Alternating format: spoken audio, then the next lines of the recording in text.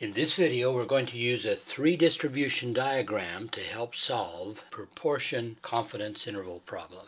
We'll use the 6-step process suggested in the textbook. Step number 1 has to do with coming to understand the problem. Here are the questions that I suggest you ask when you're doing that. 1. What's the population that we're interested in? In this case, it has to do with the batteries produced by a company. Now, if we looked at any one of those batteries, what are we interested in seeing? We want to know if the battery was sold to the government or not. That suggests that the parameter of interest is what proportion of the batteries are sold to the government. To help us determine an answer, take a random sample of 523 batteries. That random experiment will produce a random variable, the proportion of the random sample that is sold to the government. We developed a three-distribution diagram for proportions in a previous video. We'll use this diagram to help us build a map for calculating the confidence interval. We're looking for a 92% confidence level. We know that our sample size is 523. The number of successes in that sample is 227. That means that we can calculate a p-hat for this sample by taking r divided by n. We don't know where that lands on this p-hat act. Now, what we want to do is to find a margin of error, some distance, so that if I were to go one margin of error above the population proportion and one margin of error below, then 92% of all the p-hats would be within one margin of error of the population proportion. So if I add a margin of error to p-hat and subtract a margin of error from p-hat, now remember that I'm 92% confident that p-hat lands between here and here. And as long as it does, then this orange interval captures the real population proportion. Of course, there's a 4% chance that I'm up here, or a 4% chance that I'm down here.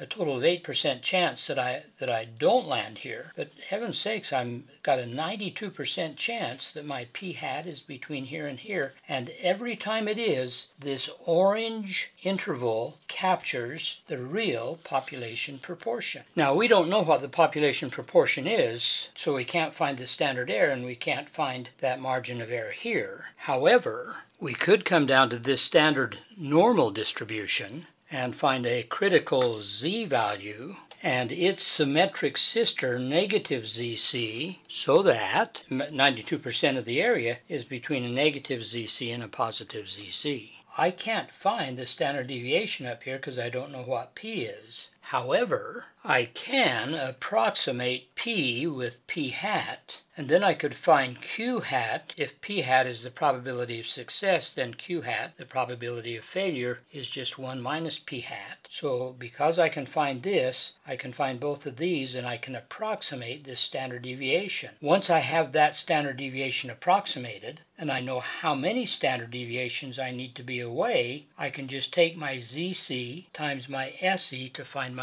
me. So the margin of error is simply this critical z-value times this standard error.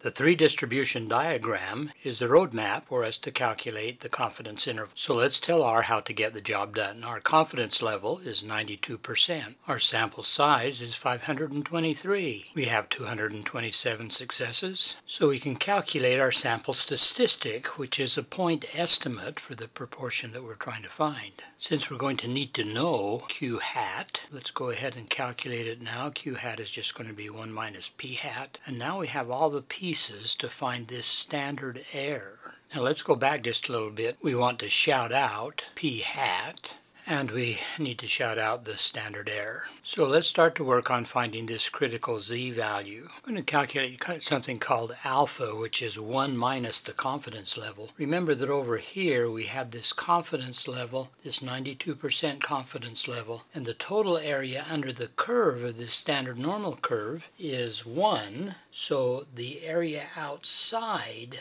of that confidence level is going to be 1 minus the confidence level. We called it alpha because it's related to the alpha in a two-tailed hypothesis test. But a single tail, one of those individual tails, either the tail here in the lower portion or the tail here in the upper portion, those are both symmetric to each other, so they're the same size. Either one of those will be alpha divided by 2. So now we have enough information to find this ZC. We have two tools to help us find probabilities at z values in a standard normal curve. One is a p-norm and the other is a q-norm. In this case, we want to use a q-norm because we know some area information and we're trying to find this quantile. But to find that ZC, we need to tell R what the total area is below that ZC. We don't know the total area, we only know this portion of the area. We also know the area of this tail. So there's at least two ways that we can find what ZC is using a Q-norm. We could say Q-norm of that's this confidence level plus this tail on the left. Or equivalently, we could think of the total area under the curve being 1 and subtracting from that total area this upper tail. Those will give equivalent results. So use one of those methods to find the critical Z value. We've already calculated our estimate for the standard error, so we can now find our margin of error. And I believe the rubric suggests that we shout out that margin of error. Let's create something called LB for the lower bound, which is just going to be p hat minus the margin of error. And an upper bound is p hat plus the margin of error. Let's run that script. Let me just quickly correct an error here. Alpha, I needed to have that arrow symbol, the less than and the minus sign. So let's run the script. And so there's our script with the shout-outs. Okay, let's put it all together in a written report. We restate the problem and we do step number 1. We've already talked about that step. In step number 2, we state the confidence level and create the 3 distribution diagram. Step number 3, we state the assumptions. Because we don't know what P or Q is, we'll need to use P hat and Q hat as our approximations. In step 4, we provide the R script along with the appropriate shout-outs. Be sure that you're checking the rubric so that you know what things you need to shout out. I'll bet that I'm supposed to shout out that critical Z value. Check the rubric so that you know what to shout out. And of course, the reason that we do the project is to be able to give this confidence interval.